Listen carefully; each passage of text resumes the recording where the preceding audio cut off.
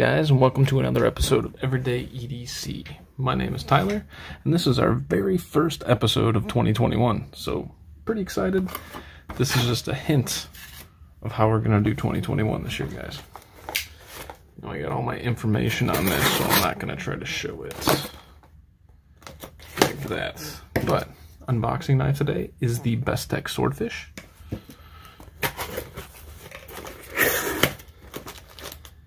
And we have this.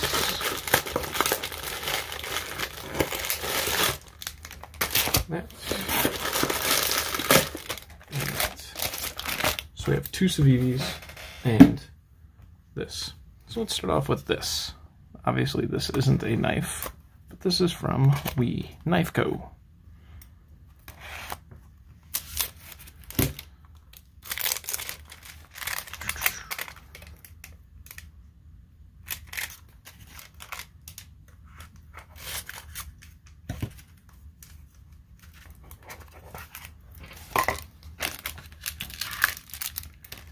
And this is the world's smallest titanium knife, or pen.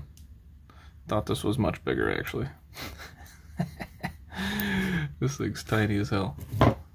Put that into perspective. Looks way bigger in the pictures. Pretty cool, though. And I could probably get used to writing with it. Alright.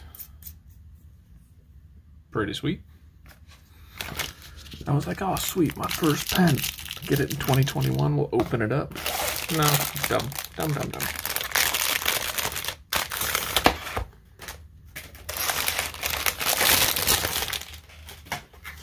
Alright, as you can see, these are both Civivis. And I don't know how to open up a fucking box. Okay, sorry about that. My kid started crying. It's like 11 o'clock at night. That's why I'm trying not to be super loud. So here's the first Civivi that we have. Never felt this before. This is the Civivi Hooligan. With pretty good action.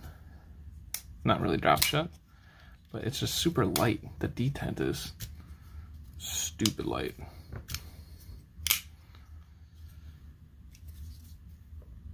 This is pretty sweet. You almost barely have a four-finger grip. It's almost a little bit too small, but the reason that I got the Hooligan, I know it's an older model, is because we also got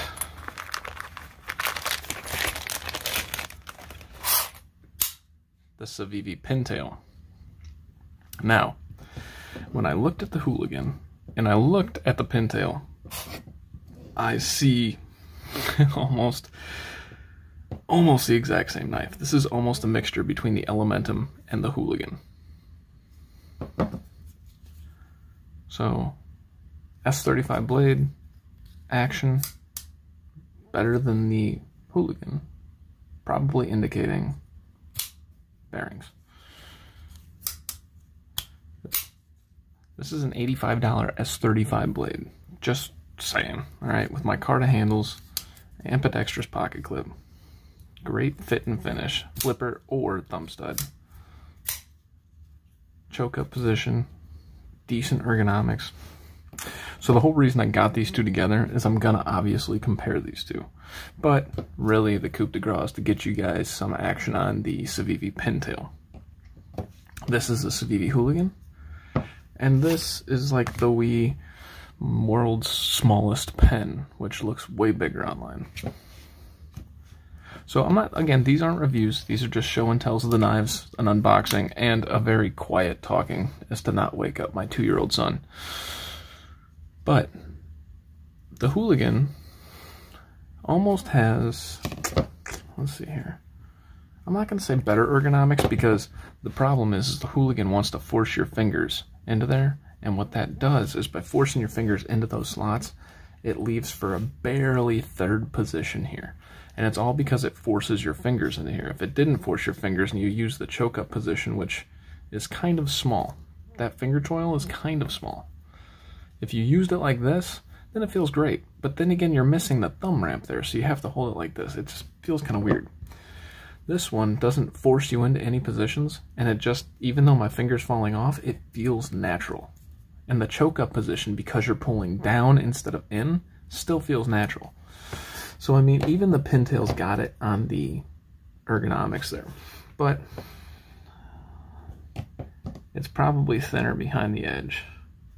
It comes down, but even the action, I mean, that's pretty sweet.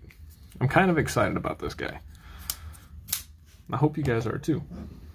So that is the very Bob Ross version of